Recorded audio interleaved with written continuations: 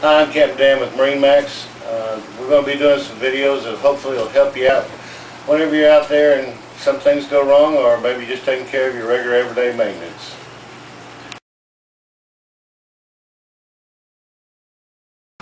We're on a little 31 sea ray, and most people want to find out how to unstop a sea strainer. As you can see, we'll get down here in a few minutes. I've got all 4 sea strainers in line down here for the generator, main engine, and the AC, air conditioner. It's real simple, guys. Just got to take the basket out and clean the inside of it. You can use tools such as just a regular old plumber's brush or a wire brush. Here's 2 little wire brushes that I use sometimes just clean the inside out after cleaning the basket and going back in. You'll see here, and here are the main engine sea strainers. This is your main engine sea strainer, or this is the engine generator sea strainer, and here's your air conditioned sea strainer. On all tops of these it says hand tight only.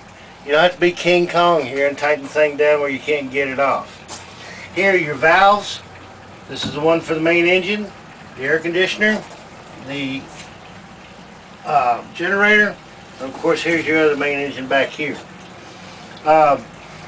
These are called, this is just a ball valve, and of course whenever it's up and down, you see how it's in this position here, it's open. If you want to turn it off, you just turn it 90 degrees and then the water flows off. Then it is okay to undo the top of the sea strainer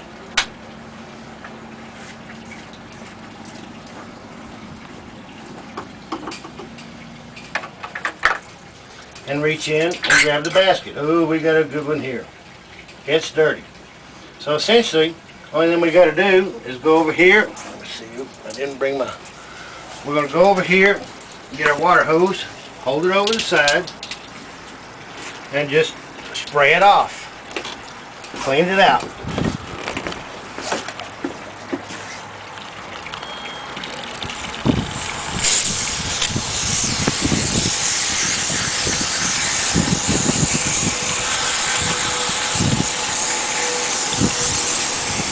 There's algae and mud, everything else is going to pick up. Now it's doing its job.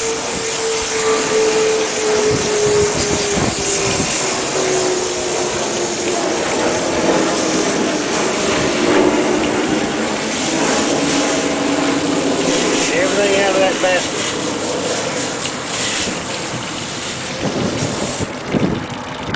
Alright, now that I've cleaned my basket, I'm getting ready to go back inside. But however, I want to clean that surface on the inside of it. Get all that crud out of there, loosen it up, clean the screen. You can see how, most of the time you can see through to see the basket whenever you're cleaning a sea strainer. If you need to clean a sea strainer, if they're dirty, 9 times out of 10 it's time to clean them. Then I'm going to just flush it out a little bit. It's okay to let it go in a bilge. It'll get pumped out later. Put my basket back in there. Be sure that it sits down in there firm. There's a little notch in the bottom and it's got to fit in. And then just screw the top back on. And be sure not to cross thread it.